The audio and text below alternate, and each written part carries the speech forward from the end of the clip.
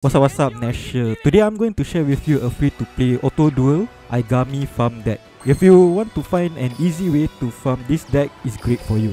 For first timer, do note that no tributes required for level 6 and up. So to maximize the damage output, it is ideal to have any variation of Dark Magician Girl, and Blue Eyes, including Spirit of the Wild in your deck. For God cards, Winged Dragon of Ra alongside Merrick's Power of the Tribute is the best combo to get the maximum damage.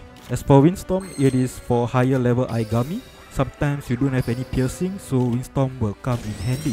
Another thing to note, if you are auto dueling, rarely the AI will summon Winged Dragon of Ra, so it is just for manual duels. As for me, I would just auto duel my way to the end, like in the previous Aigami event, as it is faster because you can get 3 to 4 auto duels with 1.5 manual duels.